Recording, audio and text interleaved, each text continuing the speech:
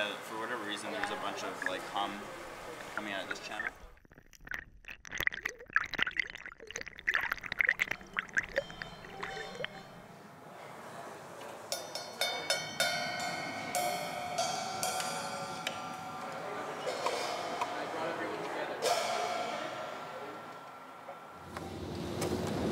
Continue on East Broadway for 1 kilometer.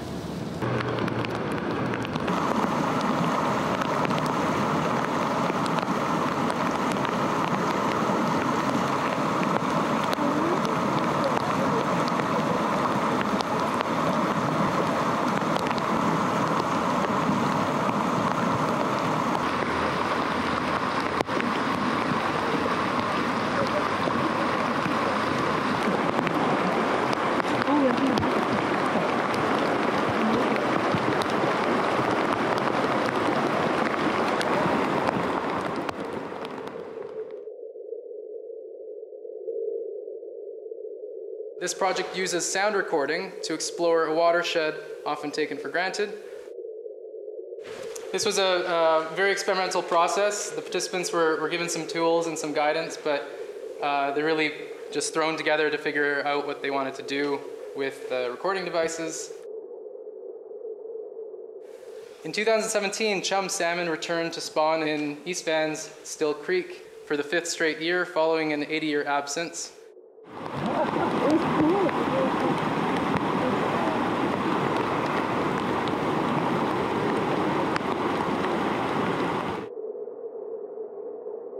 What seems like a kind of miracle is actually the result of sustained community-led efforts to learn about the creek, educate the public, and tighten up environmental regulations to prevent industrial wastewater from draining into this body of water.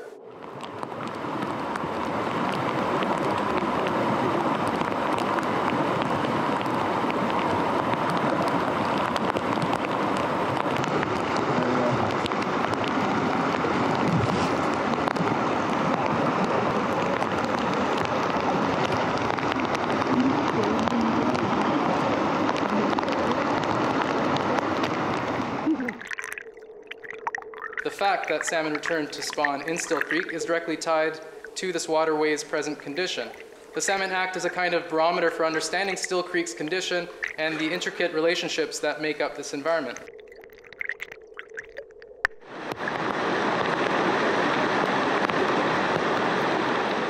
Soundscape studies and acoustic ecology was really born in this area in the 70s. We continue today in that tradition. So acoustic ecology is the study of how sound mediates communication between human animals and their environment. And I slipped in human animals instead of humans there because I'm proud to say that this process and this work extends this definition, that we've shifted not only to seeing how sound mediates between humans and the environment, but how the other animals, the salmon, how sound mediates their environment for them.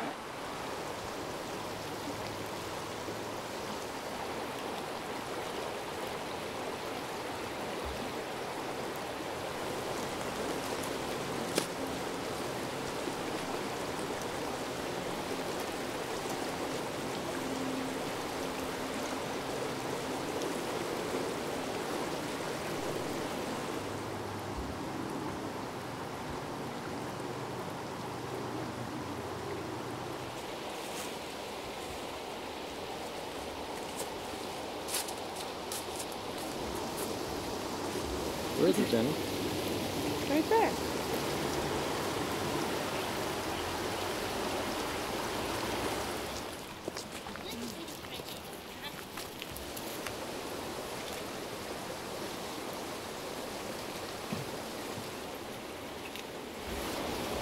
I was watching it earlier when I was up there, and it was actually down here, and it did like a loop and got to that part there.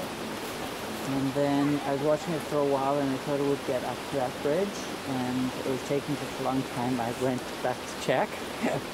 And then we just saw it there.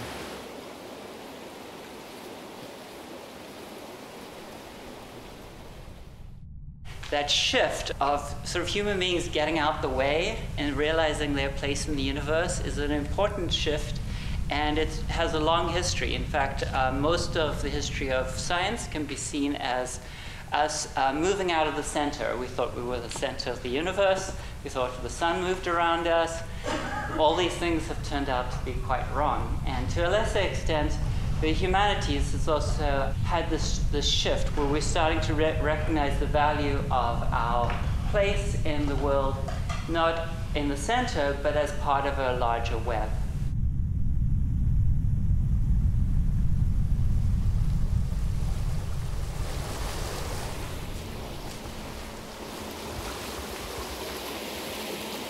Seeing how, as sound makers, we're just one of many sound makers in this environment, seeing how the salmon use sound and how listening to them and their environment is part of that stepping aside or shift to the side.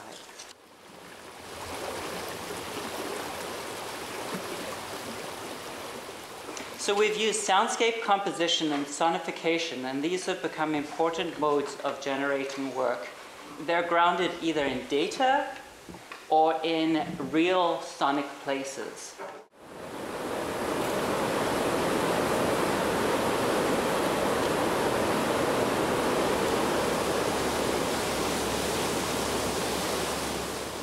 And as such, this allows us this important vantage point of seeing our subjectivity as sound artists in relationship to real places and not just ideas that we have. So our ideas, our subjectivity is being reflected through place, through data.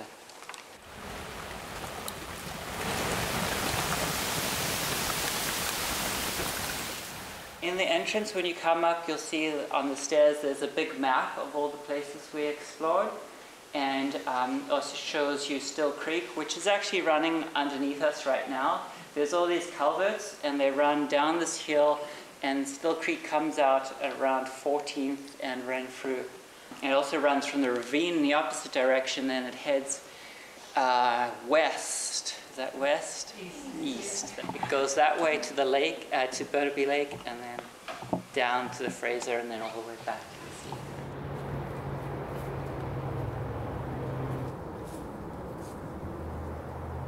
Yeah, it seems pretty quiet right now. So if you can't see them from the bridge, you can see them from where I was. Yeah. Should we call it a day? I mean, this is a long shot, so. Yeah. Is there water over here? This, It's on this side. It's on the right I side. found water to the right. Yeah.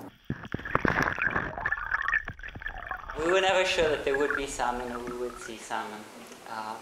It was always a gamble. People said, wait for it to rain and they'll come, and it did happen. And I can assure you that there are salmon out there, and we have heard them.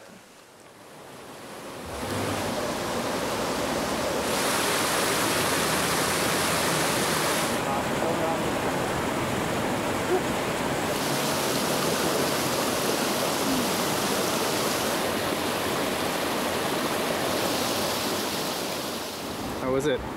That was cool. For a while, the hydrophone was right above the salmon.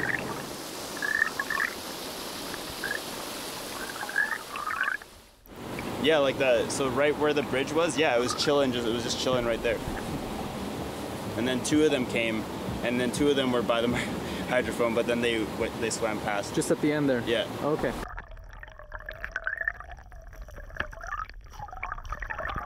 Yeah, at that point there, like, I could have put it right in front of its mouth, and I don't think it would have moved, like, because you could see it opening and closing its mouth, so I don't know what kind of, what that would have sounded like. Who knows if they even vocalize with their mouths.